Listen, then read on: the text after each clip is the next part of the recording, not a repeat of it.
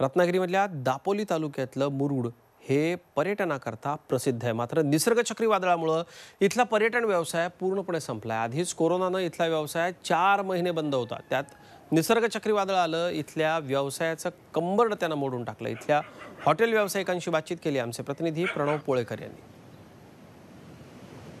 निसर्ग चक्रीवादळाचा फटका रत्नागिरी जिल्ह्यातल्या टुरिझम व्यवसायाला देखील बसलाय।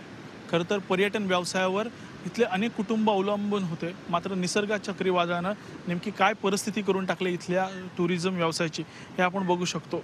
आपण आहोत सध्या दापोलीच्या मुरुड या गावामध्ये आणि मुरुड गावामध्ये सध्याची ही असलेली भयान परिस्थिती आपण बघतोय।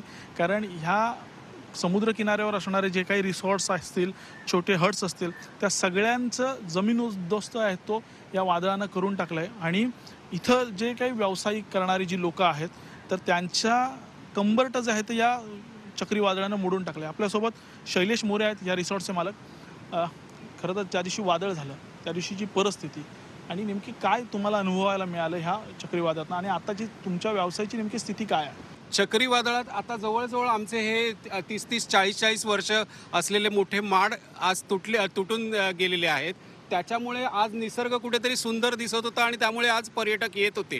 पण आज तेच तुटल्यामुळे आणि तेच गेल्यामुळे, सौंदर्यच गेल्यामुळे आता हा निसर्ग चक्रीवादळाने दिलेला निसर्ग फटका म्हणायला लागेल, एक नैसर्गिक फटका म्हणायला लागेल। साधारणतः किती हॉटेल्स या पट्ट्यामध्ये असतील आणि त्यांचं सगळ्यांची परिस्थिती काय आहे? आता आमच्या गावात मुरुड ह्या गावातच जवळजवळ साधारणतः 60 ते 70 समुद्रालगत असलेल्या ह्यांना फटका बसलेला आहे।